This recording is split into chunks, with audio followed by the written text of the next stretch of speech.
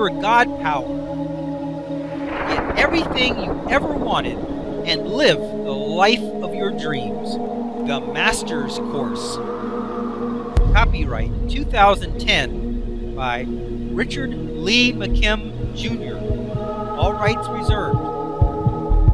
Let the quest for knowing begin.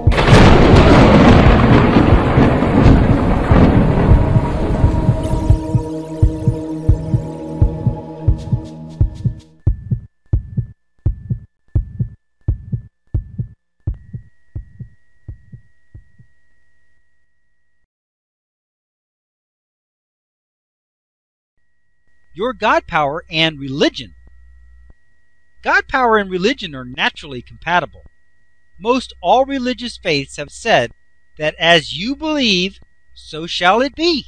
That if you have the faith of a mustard seed, you shall move mountains. Your God power is your ability to assign meaning to any situation or circumstance and cause it to change in a way that becomes beneficial to you. So if you believe that you have changed the meaning and you have the faith and belief of a mustard seed, then you should be able to move mountains. Your God power and psychology. In psychology, it's all about self-esteem. Since your God power is all about changing the meaning of a circumstance or event to one that makes you feel better and is in accord with your wants, desires, and beliefs, then the natural result of this change in meaning will be a boost in self-esteem. It has always been the mainstay of the self-help movement to put a positive spin on every situation, to restate the event so that it is in a more positive light. This is the essence of your God power. However, your God power goes way beyond changing the meaning of a situation just to feel better. Using your God power, you change the meaning of the situation to actually change the situation. In that regard, your God power goes way beyond the low expectations of psychology from just feeling better about it to actually causing it to work out better for real. The main difference in this work and the conventional psychology is that in psychology you are mainly focused on feeling better with no expectations of actually changing your reality in a real way. With the use of your God power, you are not only feeling better, but you are actually changing your reality in a very real way. Your God power and biology. Your body basically has two states, growth or protection.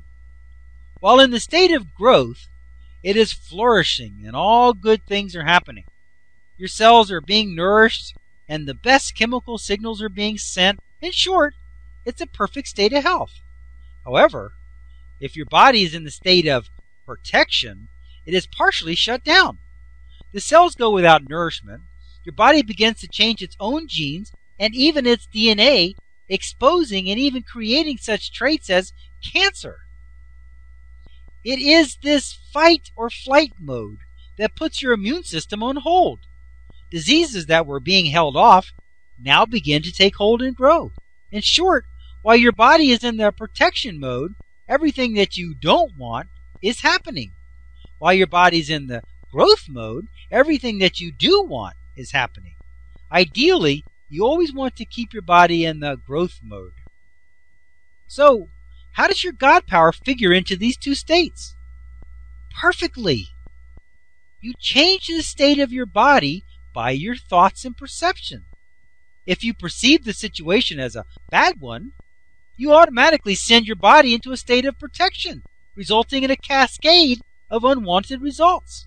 However, if you perceive the situation as a good one, you automatically set your body into a state of growth and all the beneficial results that cascade from that state. Things that were going wrong now begin to heal. Cells that need food and certain chemicals get them.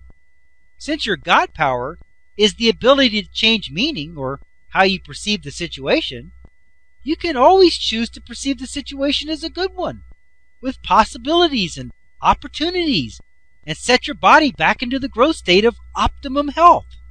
However, If you continue to perceive the situation as a bad one, you will elicit a state of protection from your body which will cause untold amount of damage and harm.